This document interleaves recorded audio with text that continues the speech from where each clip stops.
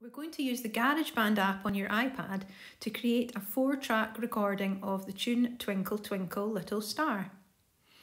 Before we open GarageBand, we need to go into the main settings menu of your iPad, the silver cog.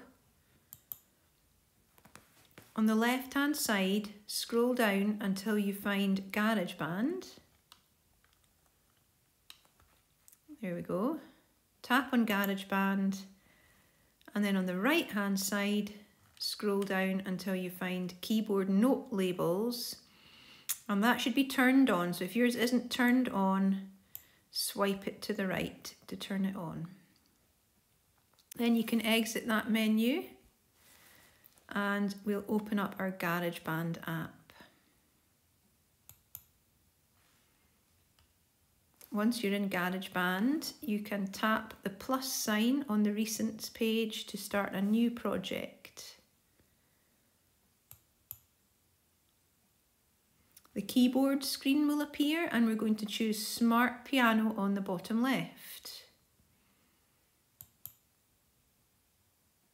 Now this opens a view of chord strips for us. These chord strips give us a range of pitches from high to low.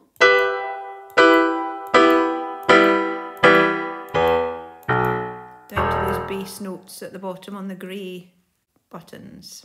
So we're going to edit these. We don't need all these chords for our project, so we want to get rid of the ones that we don't need and select the ones we do. So up in the top right hand corner there is the settings cog. If you tap there to open this menu, and about halfway down it says edit chords, so tap there.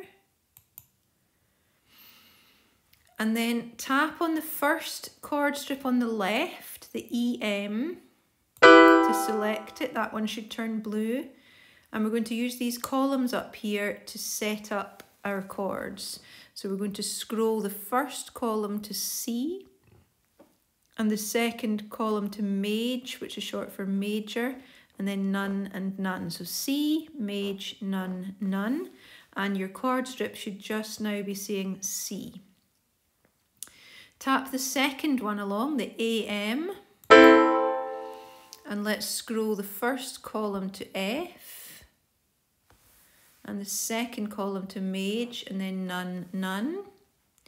And then tap the third strip along, the DM, and scroll that one to G, Maj, none, and none.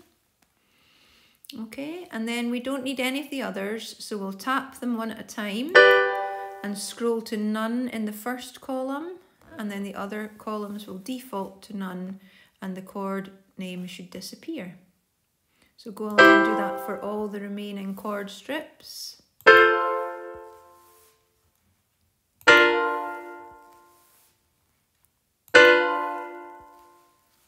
And when you're finished, you should have C, F and G, and everything else should be blank. Then you can go up to the top right and tap done.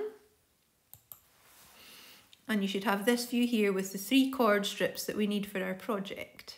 Next, we're going to set the speed or tempo for our recording. So we're going to tap the settings cog in the top right hand corner again. And near the top there it says tempo, and we're going to set that at 90. So we tap on the arrow and it's on 110, so we're going to scroll down till we get to 90, just to make it a bit slower and easier to record. And then lastly, we need to set the length of music that we're going to record. So along the top here, you can see a ruler with numbers 1 to 8. So that's measuring out the space that we have available to record in our section of music. So that's quite a long section. We want to make that shorter so it's easier to record. So if you go along to the right hand end of the ruler and tap the plus sign,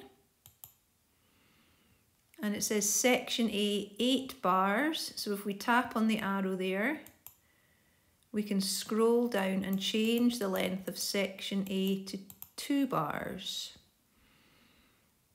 So once you've changed that to 2 bars, you can tap anywhere to exit that menu and then check that your ruler along the top has changed. Now it should only have numbers 1 and 2.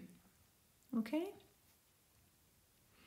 So we're going to be recording some chord sounds along to the beat. So before we actually practice our notes, let's just practice gently tapping a finger on your desk in time to the beat. So if you find the triangle at the very top in the middle there, that's your play button, and press that, you'll hear the clicks going at that speed we chose of 90 clicks a minute. And just try really listening hard and tapping along in time to that click on your desk. 1, 2, 3, 4. 1, 2, 3, 4. 1, 2, 3, 4. Okay? So if you find that tricky, then give yourself time to practice getting that in time. And then we're going to learn the notes that we need for this section. So we're using our C chord strip and our F chord strip for section A, and the space that we want to tap is the second white space up. So you've got the 3 grey sections at the bottom, skip a white space and use the second one up, okay? So we're doing 4 C's, 2 F's, and then 2 C's. Okay, I want to practice that in time with the clicks, so I can press play. And I can do C, 2, 3, 4, F, F, C, C, C, 2, 3, 4, F, F, C, C. Okay, so practice that as many times as you feel you would need to. And then when you're ready, you can record. So the arrow here on the ruler isn't at the beginning, and we need to set that back to the beginning before we record. So we use the return button here up at the top next to play. And when you tap that, you'll see the arrow jumping back to the start of the section. So I'll record section A to show you, and then you can have a turn. Here we go. C, 2, 3, 4, F, F, C, C. Okay, as soon as you've recorded, your ruler will turn green and it will play back to you what you've recorded there, okay? If you want to do it again, you just tap return, check that the arrow is back at the start, and tap record again, and you can redo it as many times as you need to. Okay, so have a go.